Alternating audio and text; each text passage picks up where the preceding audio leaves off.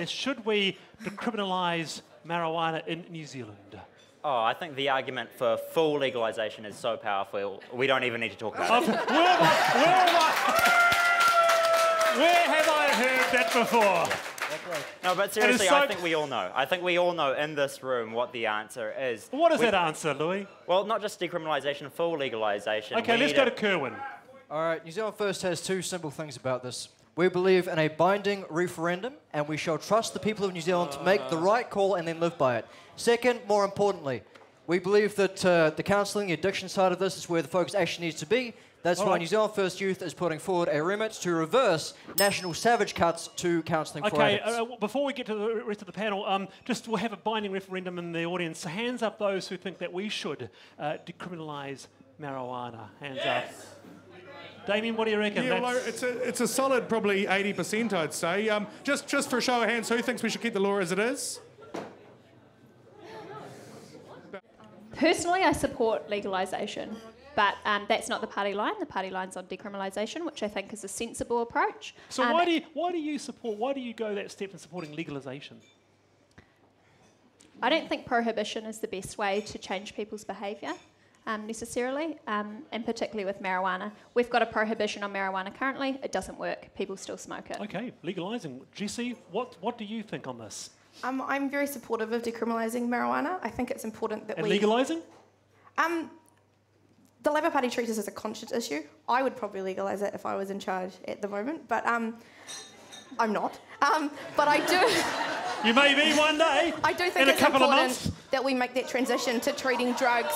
Well, in the future, not in a couple of months. Treating drugs as a health issue and not a criminal issue. I don't think the majority of this room should be criminals because of smoking marijuana. Do your circle of friends smoke marijuana? Or? I'm sure most of them have, yes. Right.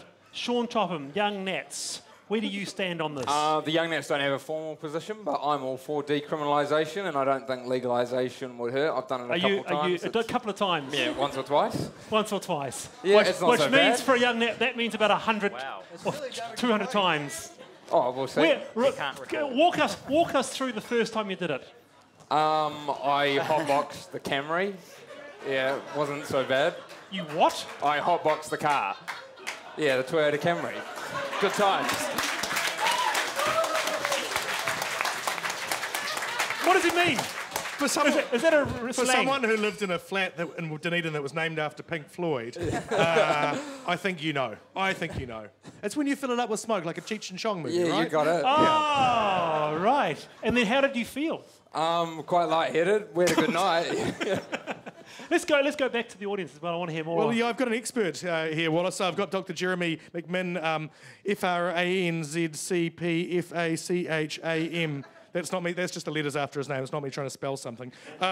You are which of the? I've got 17 different job titles for you. Which one should we use? I'm an addiction specialist. There you go. Awesome. Capital and Coast, right? That's right. Wonderful.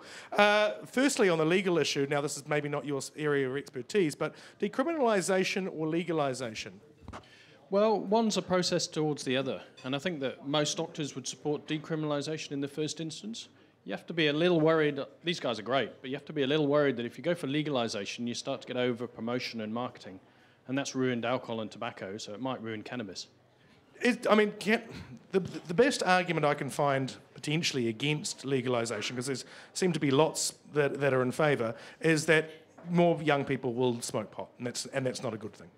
Well, it's difficult to see how many more people could smoke pot. We are at such... I was in Colorado a couple of months ago. We have more pot smokers per capita than the place where it's legal.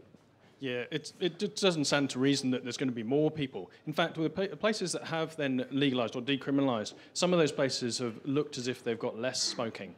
And certainly, when you do get smokers smoking in a legalised or decriminalised situation, you can pick them up when it starts to go wrong. And that argument about seeing it in a health context is a really good one as opposed to a legal context.